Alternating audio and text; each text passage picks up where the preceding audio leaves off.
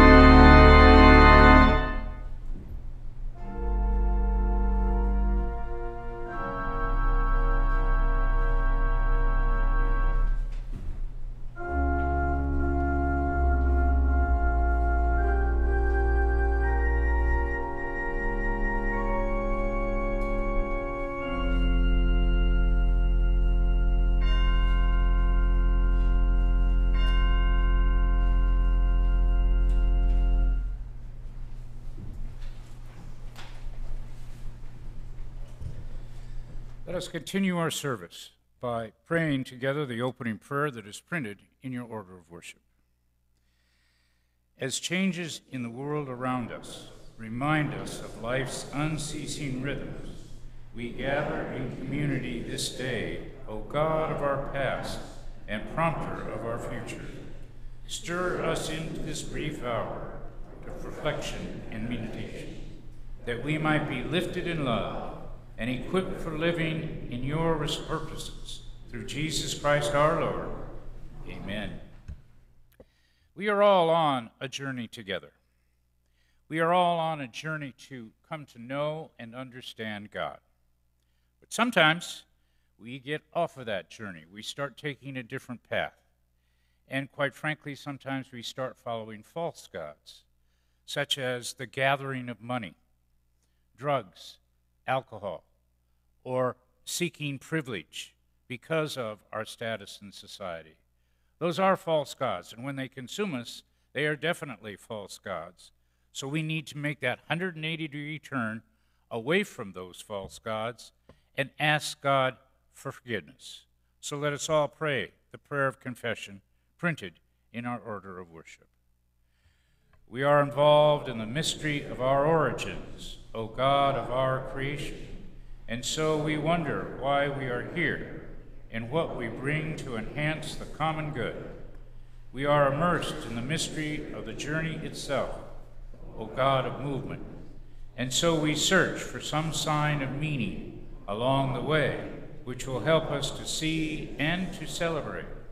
We are puzzled by the mystery of destination, O God of futures, and so we stretch out our very being toward new possibilities, seeking your plan for our lives. Forgive us on this day of reflection and renewal for avoiding our past, delaying our present, fearing our future, for we would claim the companionship of Christ, in whom all things hold together, and who taught us to pray, saying, Our Father, who art in heaven, hallowed be thy name. Thy kingdom come, thy will be done, on earth as it is in heaven. Give us this day our daily bread, and forgive us our debts, as we forgive our debtors. And lead us not into temptation, but deliver us from evil.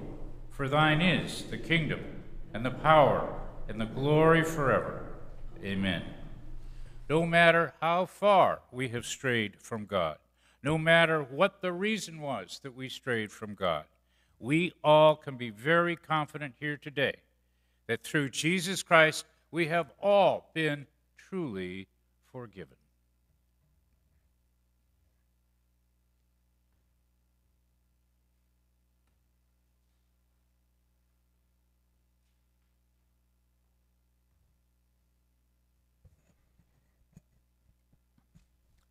Our first scriptural reading for today is Psalm 139. O Lord, you have searched me and known me. You know when I sit down and when I rise up. You discern my thoughts from far away. You search out my path and my lying down, and are acquainted with all my ways.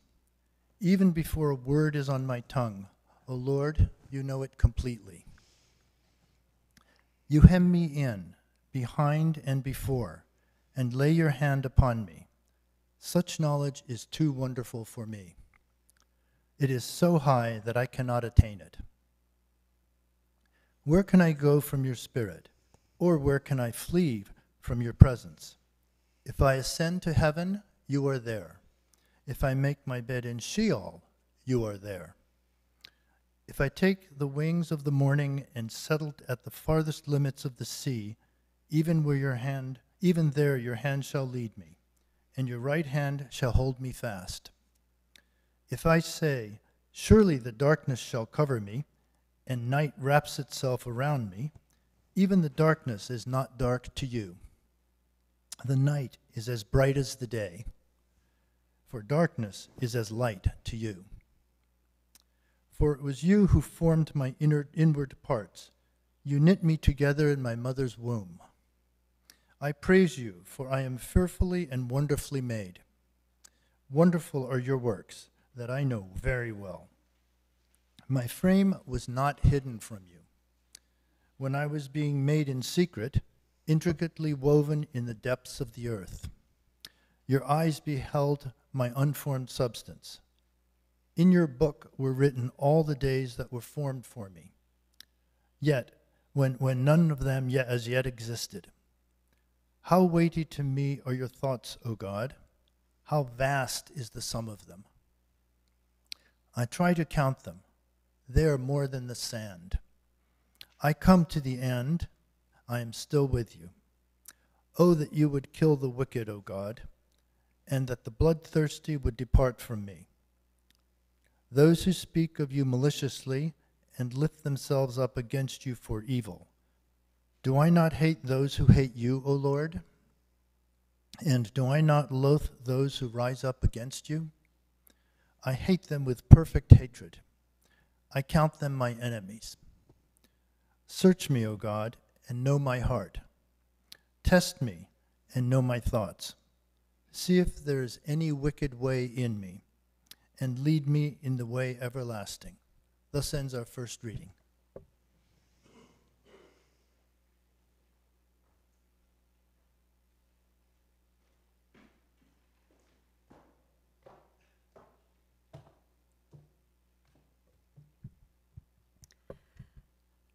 Our second scripture reading is from the book of Ephesians, chapter 3, verses 7 through 19. Of this gospel I have become a servant according to the gift of God's grace that was given me by the working of his power. Although I am the very least of all the saints, this grace was given to me to bring to the Gentiles the news of the boundless riches of the Christ and to make everyone see what is the plan of the mystery hidden for the ages in God, who created all things, so that through the church the wisdom of God in its rich variety might now be made known to the rulers and the authorities in the heavenly places. This was in accordance with the eternal purpose that he has carried out in Christ Jesus our Lord, in whom we have access in boldness and confidence through faith in him. I pray, therefore, that you may not lose heart over my sufferings for you. They are your glory. For this reason I bow my knees before the Father, from whom every family in heaven and on earth takes its name. I pray that according to the riches of his glory, he may grant that you may be strengthened in your inner being with power through his Spirit, and that Christ dwell in your hearts through faith, as you are being rooted and grounded in love. I pray that you may have the power to comprehend with all the saints what is the breadth and the length and the height and the depth, and to know that love of Christ that surpasses knowledge, so that you may be filled with all the fullness of God. Thus ends our second scripture reading.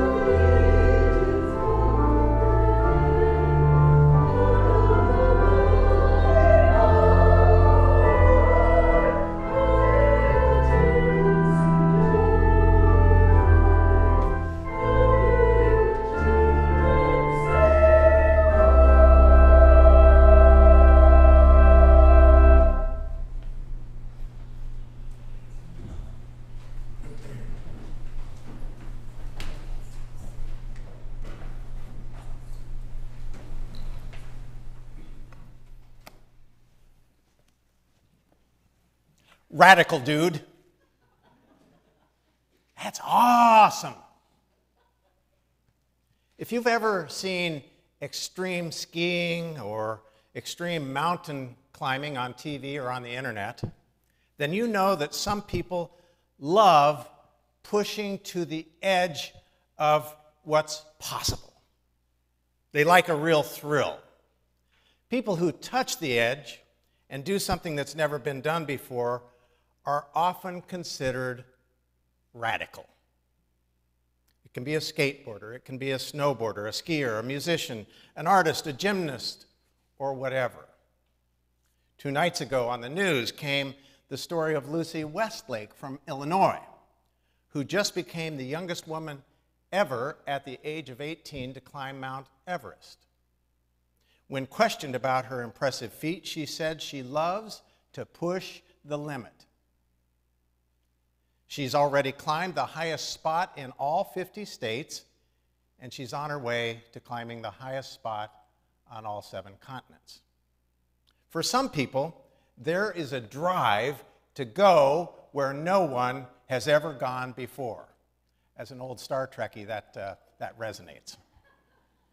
With technology, commercials and movies defy our senses with the wow factor.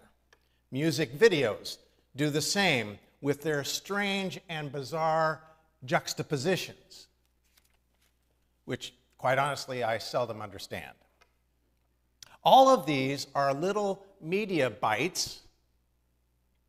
They're very short images that cause us to say to ourselves, wow. The trouble is that they are very short-lived. They are fleeting images which rapidly move one to another, touching on the edge of wonder and amazement, but seldom lingering quietly for any length of time. And in our culture, we've become accustomed to a sort of rapid-fire entertainment. And with anything less, we tend to get bored in a hurry. Think about media sensations like TikTok and Instagram. Anything more than a couple of minutes is too long. I'd like to suggest that these bites of images which touch the extreme actually can take the sense of, they can take the bite out of our sense of wonder. Now, are rapid, wild images, commercials, TikToks, and videos bad in and of themselves? Well, that subject could certainly be debated. All I want to say for this morning is I believe they can numb or distract us from touching a much deeper and more profound sense of wow. Wow. In some ways, this has always been true, but it seems like it's harder now than ever to get and then keep the attention of young people. I started teaching confirmation, and I couldn't keep young people's attention for just an hour. So what I did is I broke it down into 7-minute segments. And every 7 minutes, they got 1 minute off to go get a drink, stand up, whatever. And so we had several breaks in 1 hour, but I kept their attention. You see, on one level, it could be that it takes more stimulus and quick-moving excitement, as the whole media industry can now do. But at another level, could it be that the deeper, quieter, more reflective ability to wonder is being lost? One of our kids was diagnosed with a form of ADD when going off to college. And I'd like to suggest it be used as an overlay for those of us in the church. And some churches cater to this, by the way. They have big screens and they put up quick media things and videos for a minute just to get everybody's attention and get everybody kind of... I'm not knocking that, but that's a different style. What I want to say is that could it be that we all have some kind of attention deficit when it comes to our spiritual and faith lives? And so I'm wondering if all of us, adults and young people alike, aren't deficient in our wonderment. The British novelist and poet G.K. Chesterton put it this way: "The world will never starve for wonders, only for want of wonder." Now, I think most people who are open to God, most of you in their lives, they want to touch the edge of wonder and beyond, but so often we just don't take enough time to do it. Or perhaps we simply take life for granted and tend not to see the extra in the ordinary. Listen to the words written 1,400 years ago by St. Gregory the Great.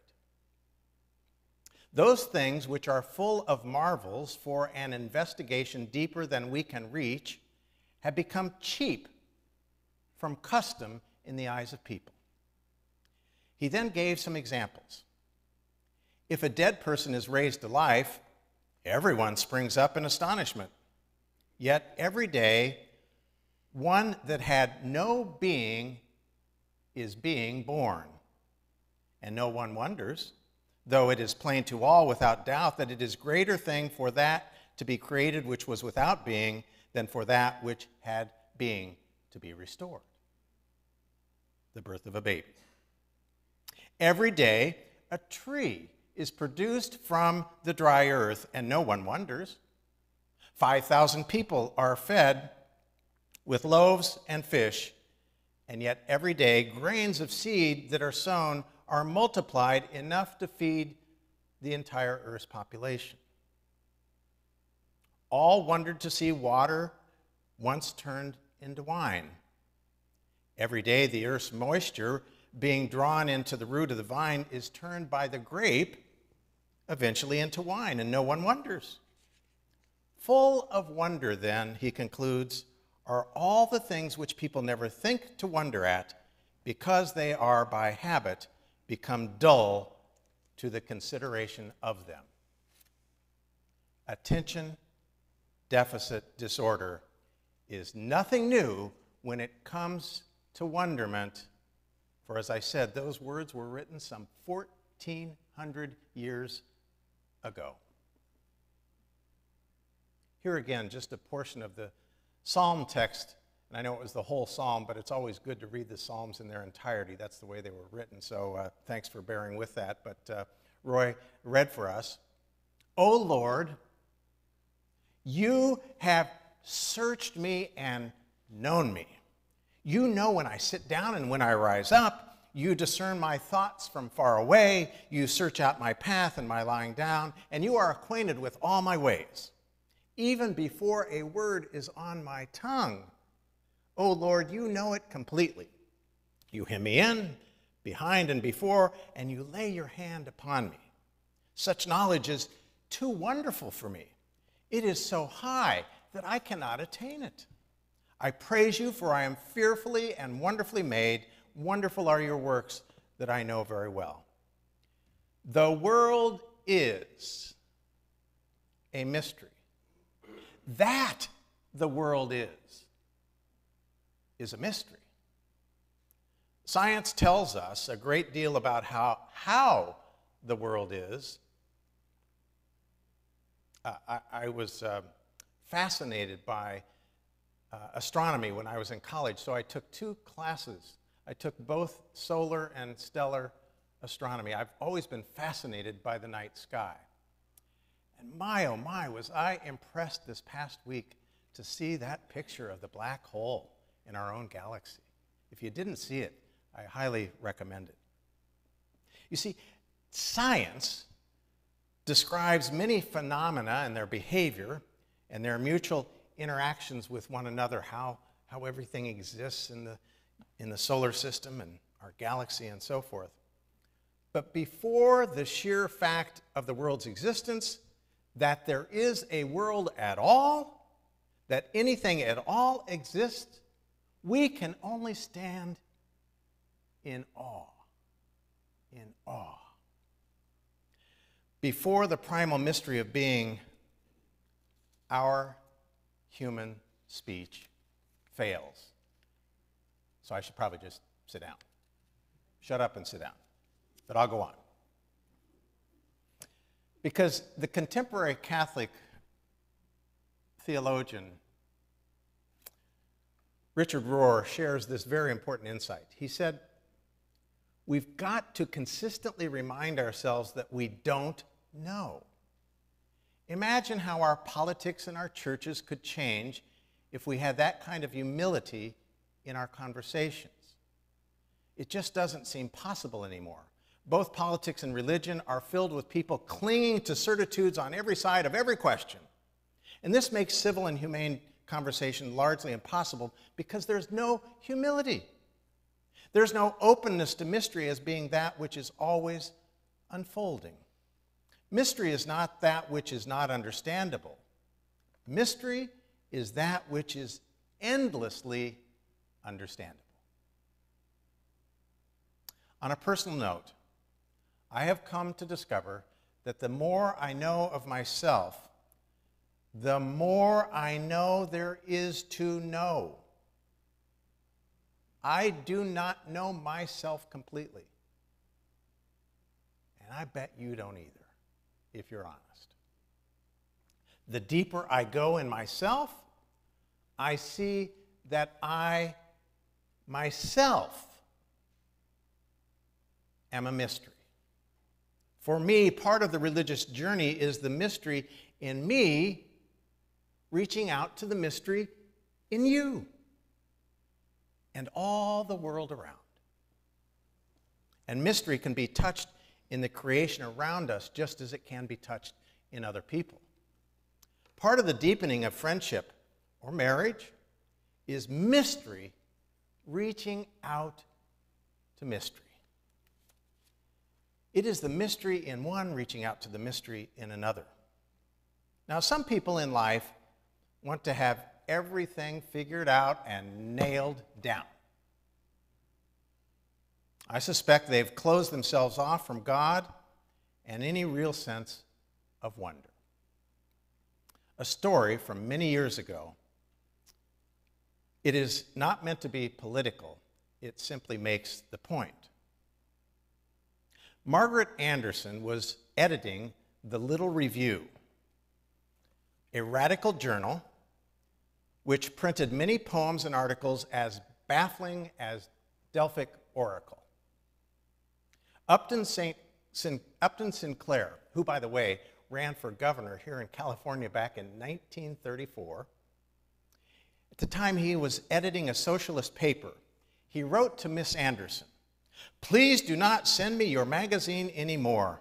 I can't understand anything in it, and so do not want it any longer." To which Miss Anderson wrote back, "Please do not send me your socialist paper anymore. I can understand everything in it, so do not want to receive it anymore." So too in life, when we understand it all, most all the awe departs. As one of the founders of modern physics, Max Planck, observed, every problem solved unfolds another mystery. It doesn't reduce mystery. The old scientific notion of previous centuries that mystery is gradually evaporating with the advancement of discovery and knowledge simply is not true. The great scientific minds know that mystery grows along with knowledge. Science and religion both, instead of bumping up against each other, they both bump up against mystery. Science and religion require faith. As thinking Christians, with incredible minds given to us by God, we are to live into the mystery with both science and faith. Awe is a wonderful way of being in rapport with the mystery of all reality, which ultimately is all a part of God. Is not wonder, then, in some form or another, the basis of our worship? If you knew it all, if I knew it all, would we even be here today? And would you respect a God you could completely figure out? I doubt it. I seriously doubt it. How weighty to me are your thoughts, O God? How vast is the sum of them? I try to count them, and they are more than the sand.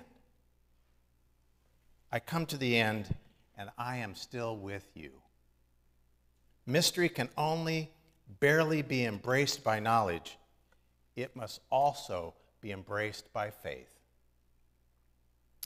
Now, I'll probably never know all the mysteries of my existence in the world, and yet by faith, I know my life is strangely and strongly guided by the mysterious experience of God's presence, desiring to take firmer hold in my life. Sir James Simpson, the discoverer of chloroform, said that the greatest discovery he ever made was that I have a Savior. I have a Savior. And friends, that leads us to our text from Ephesians that Mickey read for us. Here's just a part of that lesson in the context of everything we've been considering this morning. Paul says, "This grace was given to me to bring the news of the boundless riches of Christ and to make everyone see what is plain of the mystery hidden for ages in God who created all things."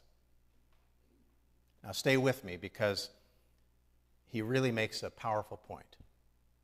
I pray that, according to the riches of his glory, he may grant that you may be strengthened in your inner being with power through his Spirit, and that Christ may dwell in your hearts through faith,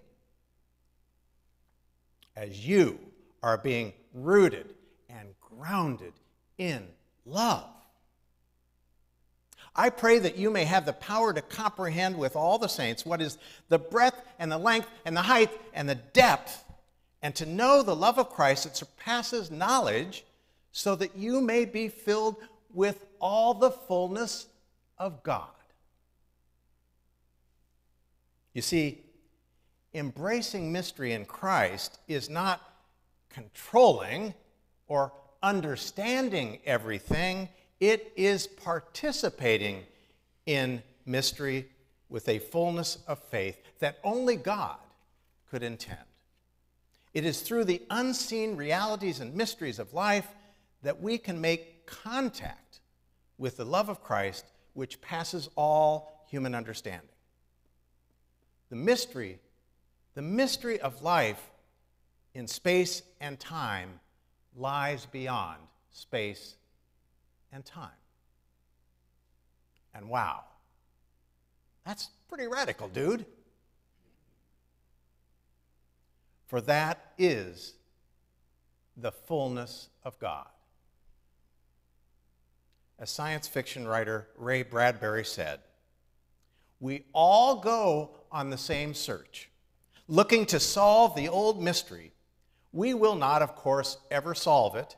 We will climb all over it. We will finally inhabit the mystery." Like the phrase, radical dude, the word awesome has been watered down to describe anything more exciting than sliced bread. But inhabiting the mystery, or as our text puts it, letting the mystery inhabit us, truly is putting the awe back in awesome. Today, as we take stock of our lives, as we consider science, faith, and the future, we are blessed by the boundless riches of Christ. So let's, all of us, put the awe back in awesome, such that Christ may dwell in our hearts through faith as we are rooted and grounded in love. A love of Christ that surpasses knowledge, a mystery hidden for all the ages. Radical, dude. Filled with the fullness of God. Amen. Well, we come now to a wonderful time in the life of our church, one of the most exciting times that we have.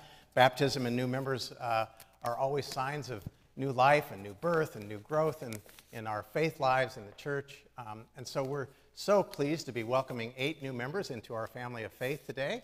And it is with great joy that Michael and I would like to welcome them, and I'm going to call them to come forward by name. First we'll start with Kristen and Oliver Minder. I'm going to ask them to turn and face you so that you can kind of come on up and just, stand over here, or either side, doesn't matter. And face the congregation so people can see you.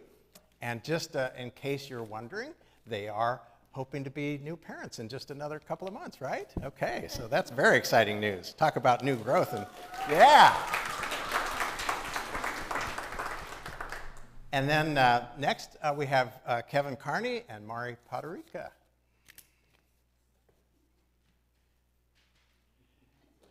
Great. And then we have Barbara and Eric DeCure.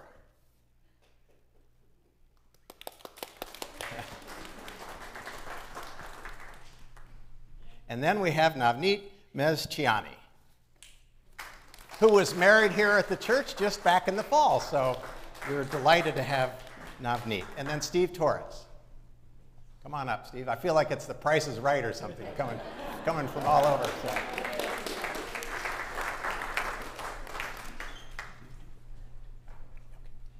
Great. Welcome, Steve. Come on up and great. Let people see you. So take a good look. And these are our 8 new members for today. So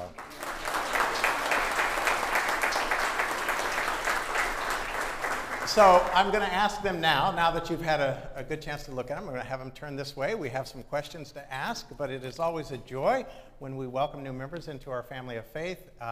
We are all partners in the ministry of this church, and we affirm it that we are all part of the priesthood of believers, meaning that Michael and I are just called in a particular way to serve the church, but everybody has gifts to share and ministry to share, and so we are so grateful that you're sharing in that partnership with us. Michael? As you come into our midst to unite with us in the ministries and blessing of this congregation, we invite you to reaffirm your faith as members of the Church of Jesus Christ. I will ask each of you 2 questions, and if you agree, please respond, I do. Do you reaffirm your faith in God as your Father, in Christ as your Lord, and in the Holy Spirit as your strength? Do you promise to participate in the life and mission of this family of God's people, sharing regularly in the worship of God, and enlisting the work of this congregation as it serves the community and the world? I do. And now to the congregation of the United Church of Christ, neighborhood church of the United Church of Christ. Let us express our welcome and affirm our mutual ministry by reading in unison the words of the new members' affirmation, which is printed in your order of worship. We welcome you with joy as members of the church. May your life in this church become our life, your sorrows our sorrows, your joys our joys, your dreams our dreams. Let us walk together where God leads, and in that walking, come to know the deepest meaning of life and love. May God bless you and bless us all in our life together. And now let us all pray. O God of hospitality, we praise you for the opportunity to welcome new members among us today. We thank you for their life stories, their faith journeys, their diversity of gifts. May we who have been here a while be zealous in our willingness to listen and to learn. Make us open to revised visions and new perspectives. Help us provide a nurturing environment for these new friends as we invite them into our church and into our lives. Enable us to take time for one another as we establish a shared faith and a common history. Bless all, O God, as we worship together and seek to be your servants in a very needy world. Amen. Well, now it's our custom to present to you both a membership certificate, and Kathy Hendrickson will do that. And then also we present to you a membership candle, and we have Jewel and Jim who are going to do that. So, yep, you can turn and face the congregation, and they'll go ahead, Kathy, and we'll start. Go ahead, Jim. We'll start handing out the candles. As you go ahead, Kevin and Mari. Yep, perfect. Okay. So the candle obviously represents the symbol of light, but there's a reason for the new member candles. First of all, we remember how Jesus said, "I am the light of the world." And so every time we gather each week, we light the Christ candle here on the communion table, and we reaffirm that every Sunday when we rekindle the light of Christ in the Christ candle. So that light is present in your membership candle, but Jesus said something even more radical. He said, "You are the light of the world."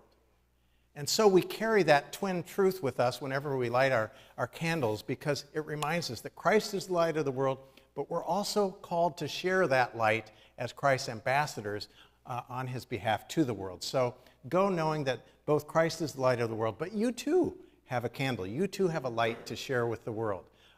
And now I'm going to invite you to go ahead and blow them out and return to your seats, and we'll sing our song of affirmation, "Blessed be the tie that binds."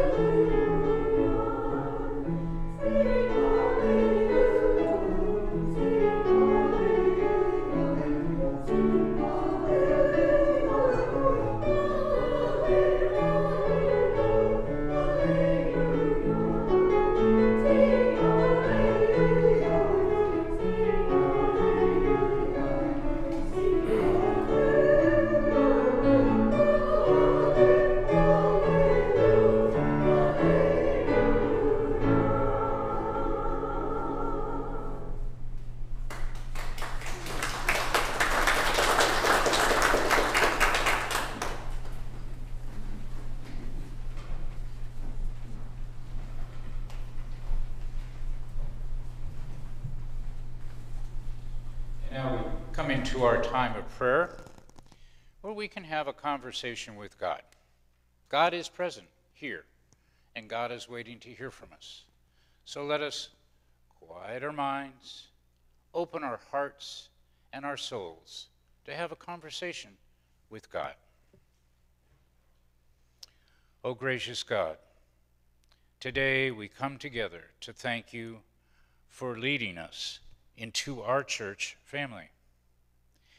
Many of your ways are a mystery to us, but a way that is a revelation of you to us in the family of the neighborhood church. You are revealed to us through this family. Here we are surrounded by close sisters and brothers that all have a common bond to love you as you have loved us, and to carry out that love in service to you. We pray that we may never lose sight of what brought us together, and that is you. Dear God, we pray that you watch over the members of your family and keep them safe and secure in the troubled times in which we live, as a nation and as a member of the world body. We ask that you always be accountable to us, and we will be accountable to each other, for we know that we can always come to you in any time or measure or situation. We ask that we always be accountable to one another and never slight one another, but instead have courage with each other in both times of blessing and times of trial. Dear Lord, help us to see and to understand that we are in an exciting time in our church. Our family is growing, and the spiritual needs of our family are being met more and more every day. Through you, we are emerging from the effects of a terrible pandemic, and we thank you for your guidance through that pandemic. Lord, we pray for your wisdom to overflow into your congregation as we continue to grow and as we continue to strive to glorify you in all that we do. May we not get caught up in our own egos or in our own societal status.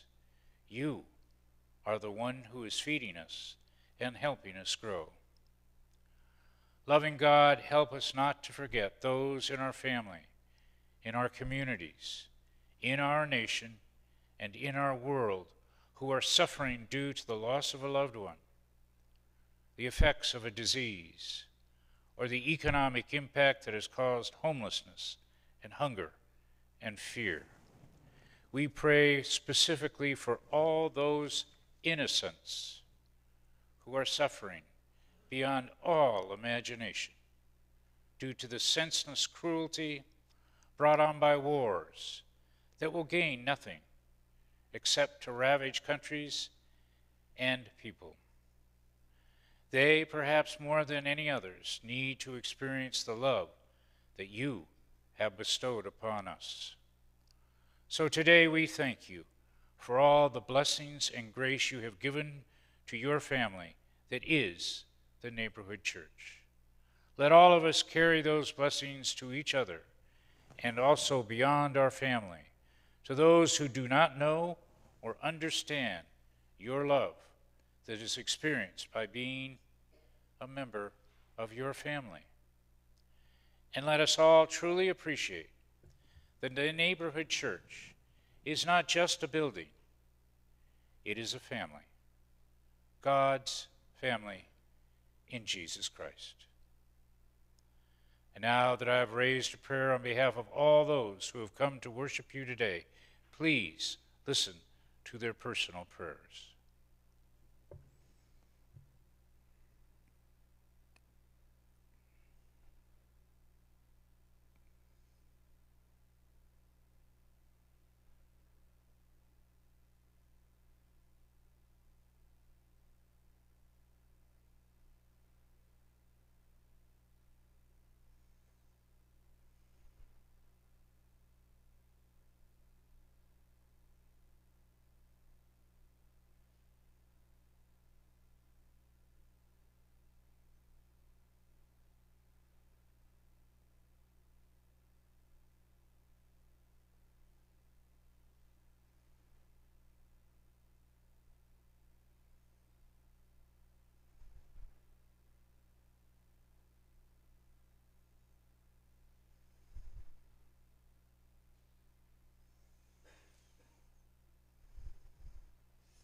O gracious God, we thank you for this time where we have a conversation with you, and your mysteries open up for us, and your love comes down upon us.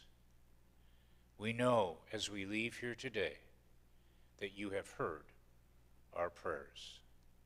Through Jesus Christ we all pray. Amen.